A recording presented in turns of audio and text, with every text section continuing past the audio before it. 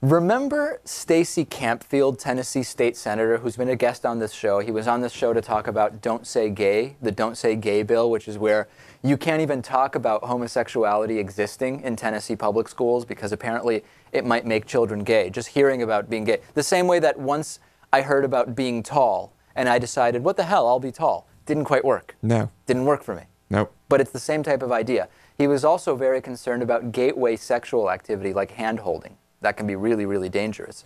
He is now saying that LGBT teen suicide is, quote, the biggest lark out there. Just doesn't exist. Now, most people know, of course, that LGBT teen suicide is an issue. We've seen and heard extensive reporting about it. We know about bullied LGBT youth who do end up tragically taking their lives. This is a problem. We know it's a problem. Stacey Campfield doesn't think so. He was on the SiriusXM show, the Michelangelo Signorile show. Michelangelo, I had actually met him at Netroots Nation. Very nice guy. Mm-hmm. He's a fan of this show. Yeah. We're a fan of his show. It's symbiotic. Absolutely. Yeah. Thank you, Louis.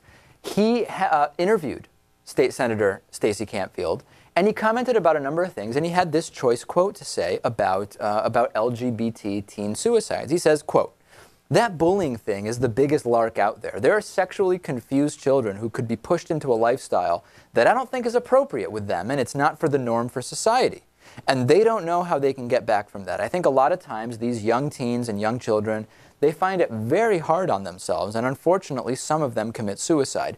So I read this a bunch of times, and if you don't understand it from my one reading, I didn't understand it from 10 readings, okay? But he does seem to be saying that it kind of is an issue, but for a different reason. It's because they're being pushed into a lifestyle. Of course, being gay is a lifestyle. It's a lifestyle where you are ridiculed and subjected to lack of rights and considered a second-class citizen by many people. But nevertheless, apparently it's for some reason, even with all that, it's an attractive lifestyle for some people to choose, and that's why they're killing themselves. Yeah, and who is it that's pushing them into this lifestyle? I don't know, Joe Biden? Glee, the show Kenyan Glee. Muslim socialist communist presidents? Yeah, Indonesian, Kenyan, Muslim, socialist, Native American, anarchist presidents obviously also are gay and want children to be gay, and they push them into that lifestyle. Is it just a matter of time before Stacey Campfield is caught tapping his toes in an airport men's room? A wide stance debacle, as they may now be known? I really hope so. I really do.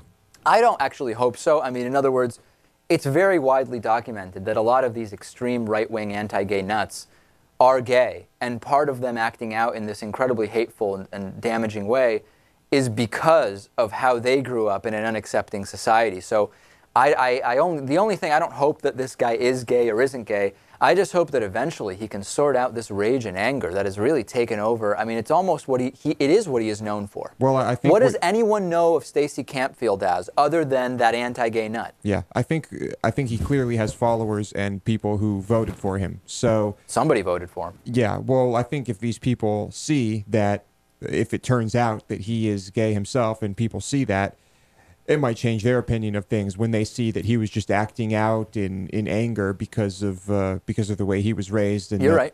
Maybe that's the positive. Opinions. Maybe that's the one possibility. Of course, we're not saying he's gay. We're just speculating.